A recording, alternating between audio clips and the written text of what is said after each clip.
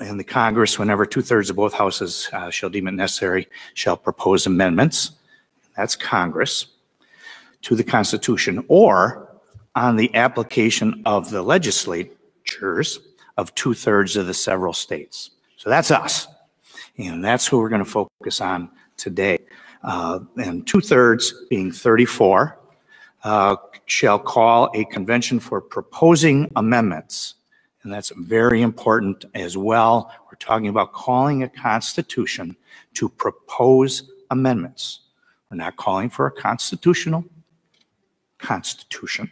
to throw out the Constitution and start over. We're talking about a convention for proposing amendments, coming to the table together as states. And then if something would come out of that convention as an amendment, then it would have to go to the states, as any constitutional amendment would have to do, whether it's coming from Congress or from the states, to be ratified by 38 or more states, state legislators. So that's, again, us. It's not the governors of the states. These are the bodies, the houses of the state legislatures. And this is the authority that has been granted to us in the Constitution. And I think it's just high time we exercise a little of the authority that has been granted to us. So that's why we're here today. And if in fact those 38 states would ratify, then that would be the amendment would become part of the Constitution. We celebrated just last year the 100th anniversary of the 19th Amendment. Senator Bernier will be thrilled about that, and I can't thank Senator Bernier enough. I couldn't be more happy than to have Senator Bernier at my side here as the lead on the Senate side of things. So, in particular, this proposal would add Wisconsin to 15 other states that have already submitted an Article 5 application. So it comes through our houses as a resolution. Does not need a governor's signature. It's a resolution, but it really is an application to Congress regarding the Convention of States. And this application would restrict this convention to 3 main points. So we're already setting up parameters of what could be discussed at convention. One being imposing fiscal restraints on the federal government. Here in Wisconsin, we have already done a balanced budget amendment application a number of years ago, which I was leading on as well. Second would be limiting the power and jurisdiction of the federal government. And many of us here, I think, are of the opinion that the federal government has simply grown too large and unwieldy and, well, is off the rails. And then limiting terms in office for federal officials and members of Congress. So those are the parameters and on the application. We first introduced this resolution less than 2 years ago. It was about a year ago that it was passed through the State Assembly and then stalled in the Senate with them missing their final floor date. At that time, just 2 years ago, our national debt stood at $22.5 trillion. Already a very alarming figure. Today, just 2 years later, the federal debt is nearly $28 trillion and certain to grow very soon. It's alarming, and it should be a concern to all of us. While our founders gave us a remarkably durable Constitution, over time we have experienced the federal government and the administrative state creep into every corner of our lives. And it's time we reassert the rights that we have as a state and reaffirm the age-old tradition of federalism. Proposals such as a balanced budget amendment and federal term limits enjoy broad support and deserve the due diligence that an Article 5 convention would provide. We will hear today a good amount of the fear factor and concerns of what could happen if in fact a convention would be called and come to be. But that's jumping way ahead of the situation. We just need to get to the table and to bring the states together.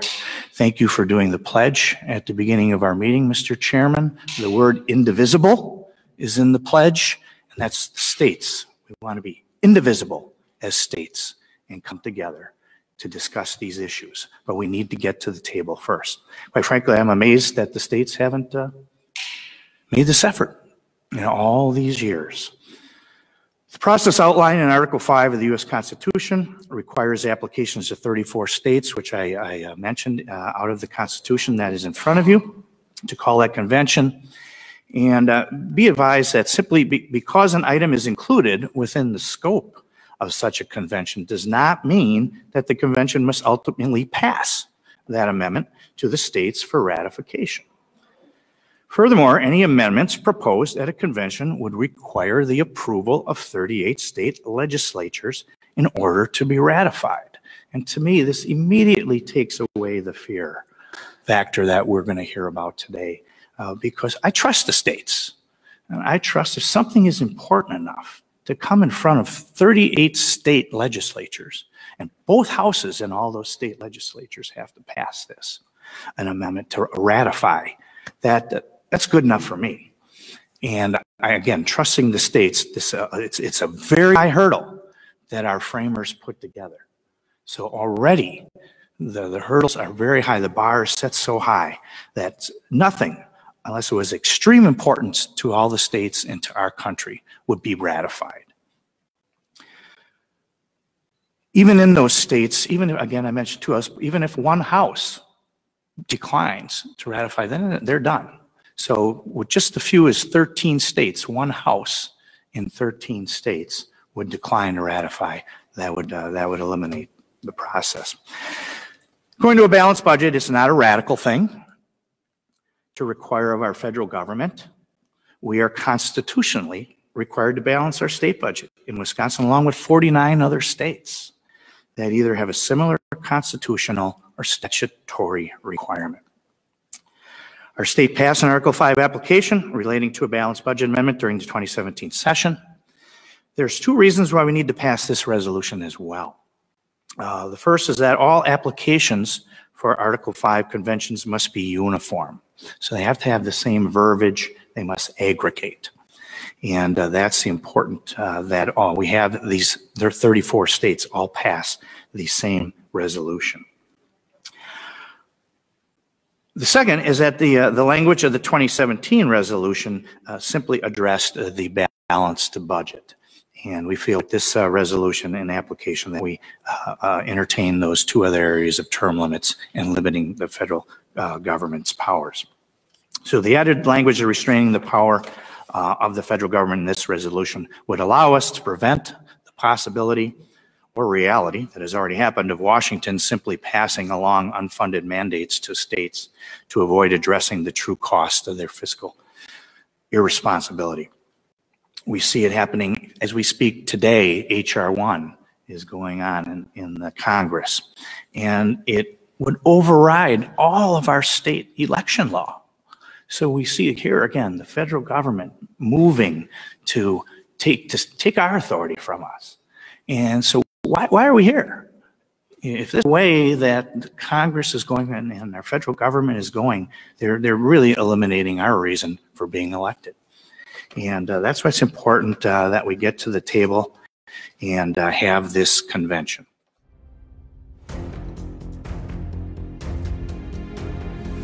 I'm here live in Philadelphia at the Tomb of the Unknown Soldier. When you hear the phrase lives, fortunes, and sacred honor, these are the folks we should think of, those who anonymously gave their lives. Well, today you have a chance to volunteer. You need to volunteer for conventionofstates.com, the movement that's going to save the country. These folks are willing to step up and give everything. We need you to give just a little bit. Go to conventionofstates.com and volunteer today.